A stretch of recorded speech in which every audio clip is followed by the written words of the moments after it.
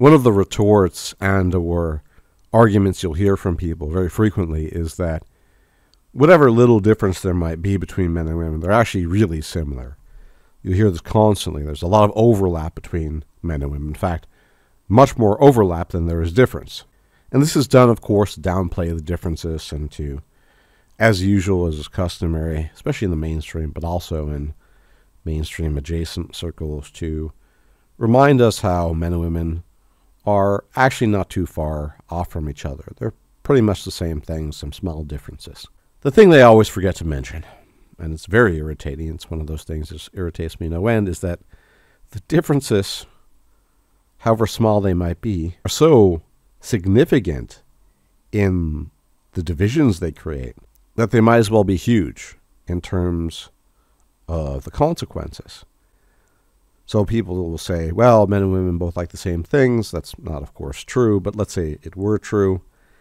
In fact, let's think of a hypothetical scenario here. This idea that men and women have the same interests, let's just say that's true. You have a man and a woman, and they have exactly the same interest in films, exactly the same interest in board games, exactly the same interest in video games, exactly the same interest in books, all this stuff, and they're hanging out. There's one difference, one very important difference, that can basically nullify all those common interests right there. Because the fact of the matter is, men have motile gametes and women have immotile gametes. Ova versus sperm.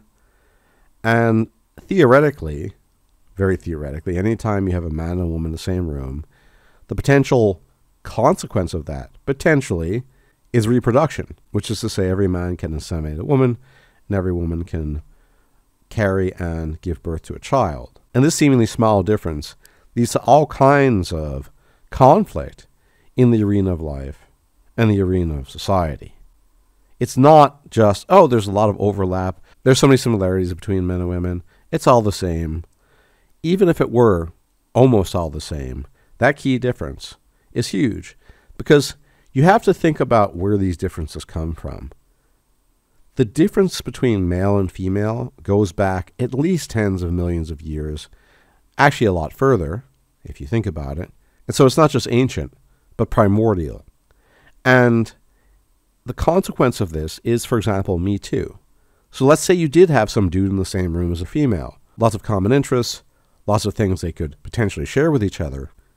But if that dude happens not to, how should we put it, please the female sense of aesthetics, i.e., he's not attractive, he will be labeled a creep. He doesn't even need to do anything that's quote-unquote creepy. He just needs to exist. Or maybe he's awkward. Whatever those common interests are, they will be nullified. Overlap and interest is ultimately insignificant in the face of evolved differences when it comes to reproduction. It's why a lot of women are afraid of men, because they fear the consequences of getting impregnated with the wrong DNA. It's why most men are labeled creeps by women, because their mannerisms, their awkwardness, and their aesthetics, i.e. their appearance, does not appeal to them. And it leads to completely different behavioral modules. So, whilst I understand in theory, in the mainstream, people trying to save this idea of, well, there's actually so much overlap between men and women, it doesn't really matter. Because even when there's overlap, the overlap still leads to profoundly different outcomes. I.e. the hypothetical example I gave of a man and a woman in the same room having all the same interests, but he happens to be a quote-unquote creep or uninteresting or whatever, and so she would not want to associate with him. Hell, she might even be afraid of him, because women are fearful of strange men, because of evolved differences. And what's even more interesting is, for a man, when a woman seemingly has similar or common interests, that's usually enough, provided she isn't a 3,000-pound troglodytic monstrosity. As long as she's average-looking and she has common interests, a lot of guys will be interested in her. Precisely because usually women don't have the same interests as men. So men get all giddy and happy when they see a female has the same interests as them. But what did I just mention? If the guy is not okay in the looks department or is otherwise awkward, that doesn't matter. He's just a creep. And I get why the mainstream tries to do that, but they're engaging in a lot of doublespeak. They're okay with completely eliminating male spaces. The Boy Scouts has not existed for quite some time. There's no such thing as a male gym, at least officially. But at the same time, they insist on having female-only gyms.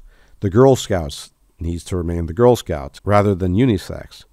And so this doublespeak contradiction perpetuates itself and doesn't make any sense. And the funniest thing here is that to the average person, this is all common sense. You just need to look out at the world, see how men and women behave, and it's just very, very, very different in their interactions and how they perceive things. And that key difference, between reproduction, the one that is a deal breaker, makes all the overlap totally irrelevant. Because even the cases when she's kind of neutral towards the guy, there's always that potential, because of the possibility of pregnancy and reproduction and mating and dating, that someone's going to catch feelings, usually the guy. In which case, who cares if there's overlap? Now, the actual truth is there's not a whole lot of overlap between men and women. Men and women like very different things on average. I was stating otherwise for the sake of the discussion, but it's clear men and women have very different interests. Even when they like the same games, you look at certain types of games, and then you'll see that the women play them as romance sims, and the guys play them, well, as games. Or the type of films people like. Well, people including both men and women. I've never met a heterosexual man in my life who liked the type of cheesy romance flick that women like. So actually, there's not a lot of overlap between women and men. There's some, but it's not that much. And there's a huge number of things that are fundamentally different and make it very, very difficult to get along. You know my belief that ultimately women don't really like men, at least on average. That's part of it. So you have two separate beings. One of them just doesn't think very highly of you, might be afraid of you, certainly has no interest in you, but you both happen to like the same novels and the same music. But who cares in that case? Because she's still going to want to have as little to do with you as possible, and you're going to be a chump. The contradiction and hypocrisy is also pretty obvious in the concept of women's rights. Women's rights being separate, exclusive, and different from the rights of men, or so they would claim. Why would you need that if men and women were basically the same, or there were a lot of overlap? And it's funny that when I go through my daily life and interact with normies, I am astonished that people never really think about it too much.